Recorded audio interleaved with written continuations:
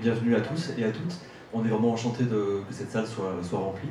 Et bien, il est grand temps d'appeler les héros et héroïnes du soir. On va commencer tout de suite par appeler Sébastien Greppo, que je vous demande d'accueillir chaleureusement.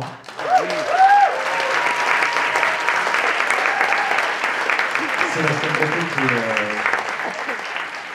qui est un allié et un ami objectif du festival, puisqu'il travaille pour l'Université de Chicago, le centre parisien. Il nous a beaucoup aidé pour l'existence de cette soirée, et puis pour la masterclass qui va donc, du jour chez toi, qui a eu lieu en Témur aujourd'hui avec Beth et Lydia Lunch. Et on te retrouvera demain pour la table ronde qu'on a organisée, imaginée avec toi, Beth et Marc Hurtado aussi. Donc voilà, je tenais vraiment à te remercier, à te mettre en avant ce soir. Et vraiment, très très chaleureusement, je vais applaudir.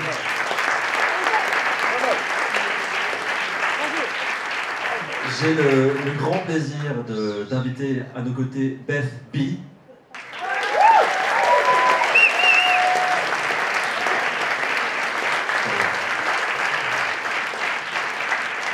Beth B, évidemment la réalisatrice du film.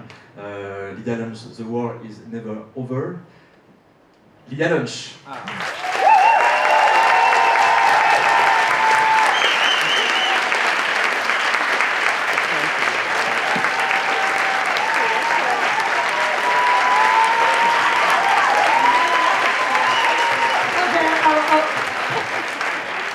Where have you been my entire fucking career? Well, I know, in your bedrooms, listening acutely. I gave the key to Sébastien to translate. Oh, yes. I know what I said.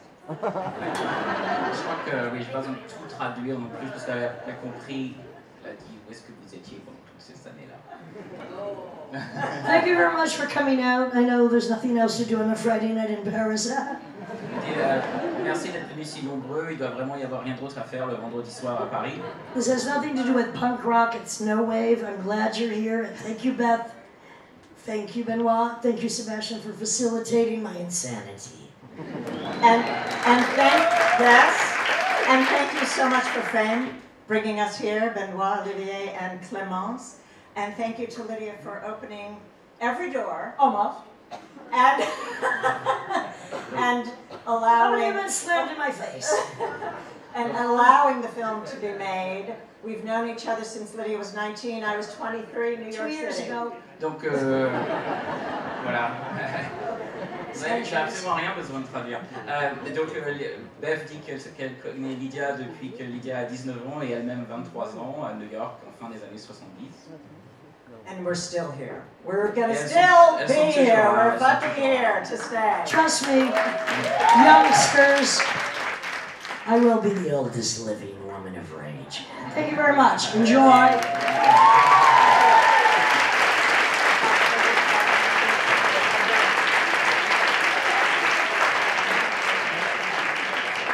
Merci beaucoup. On se retrouve après le film pour une rencontre, bien sûr, avec Lydia, Beth et Sébastien.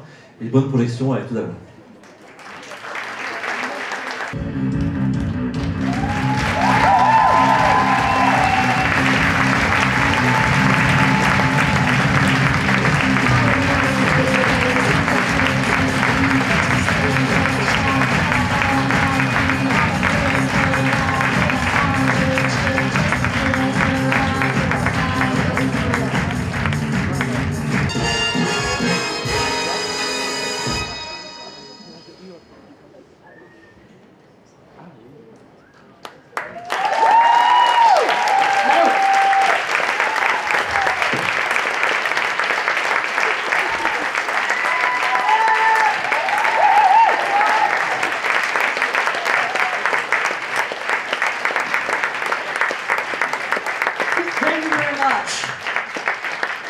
Allowing me to fucking exist. You did such a good job. Merci beaucoup, Beth et Lydia, pour ce film. J'ai complètement oublié de vous dire qu'il était dans la compétition, c'est important, et que vous pouvez voter pour le prix du public dans une urne qui est située juste derrière. Vous pouvez bourrer les urnes, comme on dit chaque année. Bourrer les urnes, et ben voilà. Je vous laisse la parole, allez-y. Excuse me. It's your, I give you the keys. Excuse me, I it hope doesn't so. matter.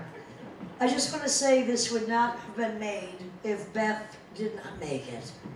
People have asked me to do a No, excuse me, then you can blot. People have asked me for years to do a documentary. I've been in many others. I'm not dead, and I won't be dead for a while. So part 2 is coming, and Beth will do that as well. Donc,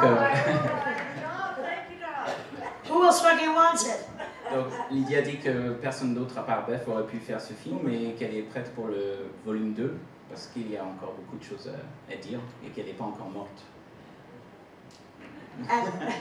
And really, in a strange way, it was extremely difficult, you might guess, to grapple with the amount of incredible work that Lydia has done. From books, poetry, film, performance. Translate? Donc Beth dit que c'était vraiment très difficile devant la montagne de choses qu'il y avait, que ce soit des livres, de la poésie, des films, de la musique, pour essayer de trier tout ça et de faire tenir ça dans 75 minutes. Look, she tried to squeeze 42 years into 72 minutes. She did a pretty good job. There's still more. Elle a essayé de compresser 42 ans en Merci. 72 minutes. Elle a fait ce qu'elle pouvait et c'est pas mal.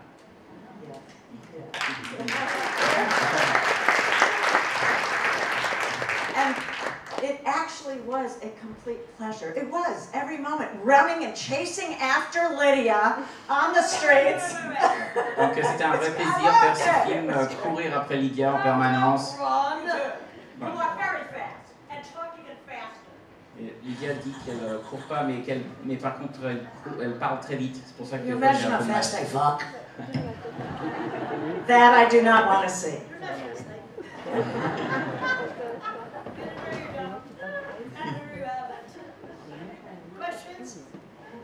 Ah oui, alors on est prêt à prendre des questions. Ouais, je pense qu'on va passer assez rapidement. And you could just stand and shout them out. En vous rappelant que demain à 15h. If you don't have any questions, I will question you. Donc si vous ne posez pas de questions, c'est Lydia qui interrogera chacun d'entre vous. Et donc oui, on voulait aussi rappeler donc qu'à 15h, comme on n'a pas beaucoup de temps ce soir, à 15h on est de retour dans une autre salle peut-être, mais on fera avec Beth. Demain à 15h, une table ronde sur nos musiques, nos cinémas, no wave, avec Beth, Lydia et Marc Hurtado, qui est un complice de longue date aussi de Lydia, qui est en train de faire un film dont il va montrer des extraits en exclusivité pour Fame. Donc on aura 2 heures pour faire le tour de la question, non pas de Lydia, mais de la no wave, de s'interroger sur cette fausse question. Absolutely. Mais on vous laisse la parole, on va surgir avec Maud qui est pas loin. Si vous avez des questions, c'est maintenant. Quoi. Ou des commentaires, hein, ou des compliments. La parole est à vous. Alors, I would love to see you. Hi Lydia, I'm sorry for my English. Where are you? My name is Eglantine, but I ask a question for my friend. And his question Where is... are you? Stand up. I'm here. Stand up. Oh, stand up, sure. There you go.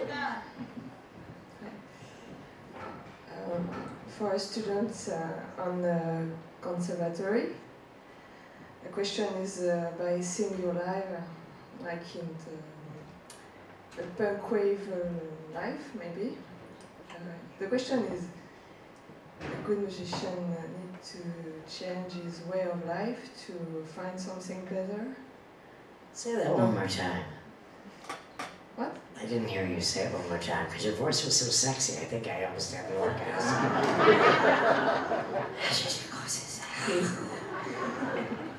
Pronunciate a little bit better. Maybe your English is fine. Okay. Your friend said. I say. maybe in French, maybe. Say it in French if you Et want. tu traduis, Benoît? Sébastien will do that. Ok, Sébastien traduit. Ok. Pour un jeune musicien qui fait le conservatoire et qui voit ton film et qui voit ta vie un peu punk, pour dire simplement les choses. So for a young musician, that sees this film, sees your life, your career. Suggestions? Vas-y, continue. My suggestion is do not become a young musician. Become a young architect. Si tu voulais des Become a young suggestions, chemist. la réponse We need est... better drugs. I need better drugs. We need better buildings. Paris is ugly. Parts of it are beautiful. It's not looking too good these days, people. Donc, ne fais pas To de go musique. into music at this point is a crapshoot. It's vanity. Stay in your garage, make your music, get a career. It's too late. Don't bother. La musique, d'après Lydia, c'est fini. I like Fais to de la say- musique dans ton garage et le reste du temps est une carrière. In a Deviens nutshell, architecte. Sebastian, if you don't have a vision, don't give it a fucking sound. Et donc si tu n'as pas une vision très précise de ce que tu veux faire, surtout ne perds pas ton temps, il faut que ça te démange de l'intérieur. Et toi, We need better gynecologists. Apparemment, il y a aussi besoin, d'après Lydia, de meilleurs gynécologues. Musicians pretend they are not. No gynecologist pretends they're a musician because that would be idiocy. ok, donc la question naïve, c'était avoir ton mode de vie permet de trouver, changer de mode de vie permettrait de trouver ce qu'on veut. So it's like with changing your way of life, is that a way to find what you want, to find what you're looking for? Look, everybody can create. To think you're going to live on your creations is folly. Donc tout le monde peut créer, mais penser que tu peux en vivre, c'est de la folie. Ask a million actors, musicians, producers, photographers, Demande filmmakers. à des millions d'acteurs, de And what musiciens, pisses de me producteurs. off is the rich cunts do not ever contribute to the poor cunts. Et donc, Fuck off, in other ce words. qui énerve beaucoup Next les- question. c'est que les riches, les musiciens très riches n'aident jamais You les can just musiciens shout très it pauvres. out. That's it. End of just. Sir, stand up, shout. You have a voice, you have balls, put your mouth behind your balls. Bon, j'arrête de Before I traduire. put my mouth. Non, Sébastien, traduis encore un peu, s'il te plaît. Ouais, non, je rigole. Next question here. Alors, la No, no, question. excuse me, he's next, I'm sorry. Hello. Alright, cool. Hi. So you're saying, well, in the film, in the film, Lydia takes what she wants. However, did you? Are you offering me something? However, at any point in your life, did you feel powerless? Powerless? Powerless. À quel moment I de... know what he said. Yeah, but everything I hear in English, I have to say in French. Go ahead. Ah, est-ce qu'à un moment de ta vie, tu t'es senti complètement... When did you ever feel powerless? Oui, Do sans... I have to translate for you English or French? That's right. The question was, in English, In English. did I ever feel powerless? No. La réponse est non. But wait a minute, it's only because I'm a fembot. Some people, when they come out of trauma, not most, flatline. So there's a lot of human emotions I've never felt. Powerless, fear, insecurity, Il y a beaucoup Jealousy. d'émotions humaines qu'elle a jamais ressenties, la peur, la jalousie. and these are all impositional emotions we are not born with that are placed upon us by people with other inadequacies like our parents. Donc ce sont des émotions, tu les as pas à la naissance, c'est tes parents, d'autres personnes, en particulier tes parents, So- qui te les mettent dans la tête. Et When donc, I say I had to deprogram myself and become my own lover, you have to all love yourself. If any of you could love yourself as much as I do, we'd all be having a fucking orgy. Bon, je pense que tout le monde a compris, mais donc si chacun d'entre vous pouvait s'aimer lui-même autant que Lydia s'aime elle-même, il y aurait une orgie actuellement dans la salle. Next question. Next question. Really, I like that Question one. suivante. Thank you. Hey, hi. We were talking earlier. Yes, we were. So you talk about trauma a lot throughout this film and the ways in which you've kind of engaged with it and used it to Louder, gain, keep going. you've used it to gain power and take something back and to fight against this shit. Well, I also used it to give voice to other people. Exactly. But I want to know more about how you feel like the flatlining positions that people are put in when they engage with trauma or experience trauma, how they can Go beyond. Go beyond that, how they can feel something again, not only through music but Well, through art. Comment on fait pour sortir d'un It's a very traumatisme important question. et repartir? Yeah. Go And ahead. the point is exactly what I just said to that young man. There comes a point you have to just cut all the bullshit that's been placed upon you and realize you have to be your biggest fan. We are born alone, we will fucking die alone. Il y a un moment, Hopefully not all in blood. Il faut arrêter d'écouter toutes les conneries qu'on dit sur toi ou que tu entends et juste être ton propre fan. I mean, I may be insane, but often I travel alone a lot. And often I'm like, what do you want to do today, dog? I don't know, what do you want to do? Because I love myself that much. So the love you may have been denied, neglected, or perverted, in whatever way possible as a child, we have to reverse that. Donc tout l'amour que tu n'as pas pu And avoir honey, quand if t'étais you don't enfant, love tu dois yourself, I love renverser you. cela et t'aimer toi-même. As I see a hell of a lot of women over there. And I know you love yourself, baby. Queen bitch. Maud, il y a une question devant toi, juste là. Merci. Hello. Hello, don't be brave. Rising. Stop shooting. Stop shooting. I'm thinking you are really an artist that are a protest artist. Looking at this movie, and What a genius. yeah, no, that I want to see your vision of how artists now are still protesting, and what do you feel? I'm going to cut you off, I because just what's finished. interesting right now is the average person is protesting, especially in France. The artists, where the fuck are they? The same in America. The average person is in protest. I think that right now some artists, not us, feel a bit battered down. Donc les gens, la personne moyenne n'a pas de problème pour protester, proteste même plus qu'avant, d'après Lydia, mais que les artistes finalement protestent de moins en moins. I mean, really, to me, the ultimate protest, as I've said in this documentary, is pleasure. During the day, I'm obsessed with numbers, calculus, war, bullshit. Night comes, as a matter of fact, one more question, because I need a fucking drink. Hedonism is the ultimate, pleasure is the ultimate rebellion, because if you don't have pleasure, they win. Pour elle, le plaisir, c'est la rébellion. La meilleure des rébellions, c'est le plaisir.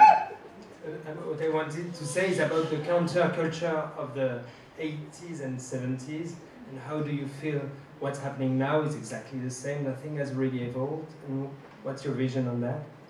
I can't talk about what, look, everything is cyclical.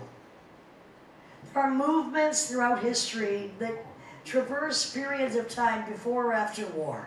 Different cities. Before the internet, cities themselves meant something that people went to. Donc, tout fonctionne par cycle. Donc en général, un nouveau cycle commence après une guerre. Et donc avant l'Internet, les gens se voyaient, se réunissaient dans des villes. Post-internet, people felt they were in a community, which I mean, think of it what you will. I want to see your fucking face. Sebastian does my Facebook, my Instagram, I don't do any of that crap. You think you're my friend? No, you're not my friend unless you look at me. You can be on my Facebook, I don't give a shit. Donc, you can listen to the Lydia Spin, you can watch the document, come tomorrow.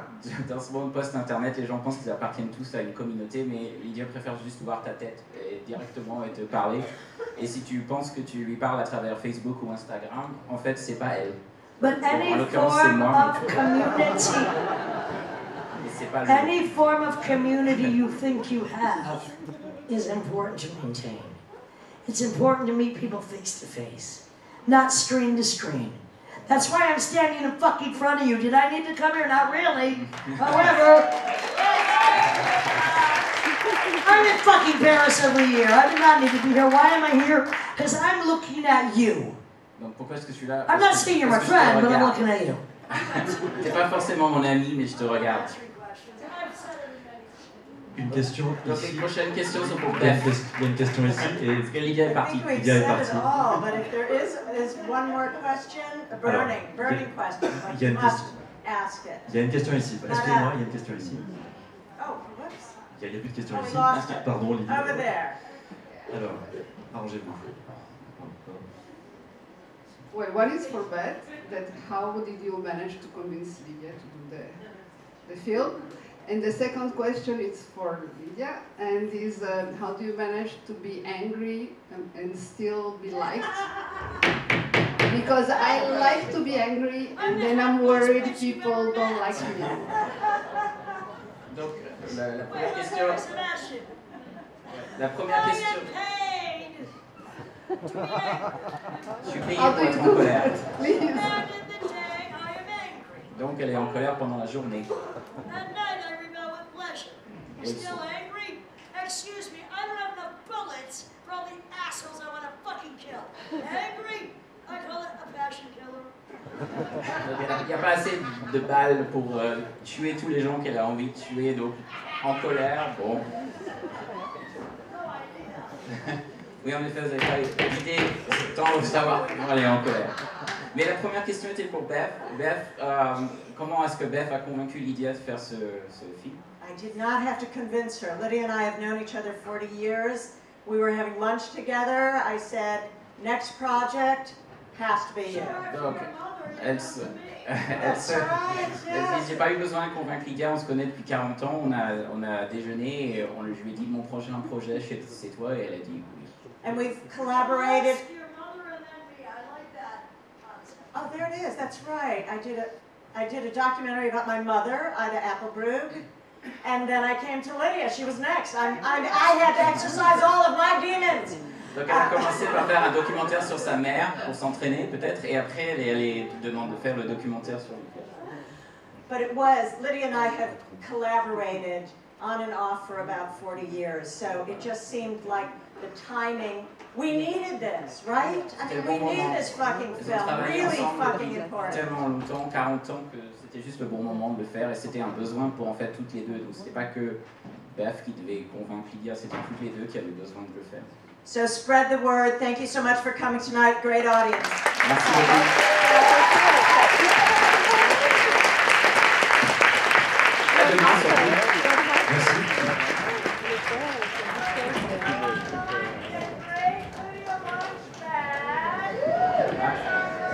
Un peu de commerce. Et à demain 15h pour la rencontre autour de la Noël.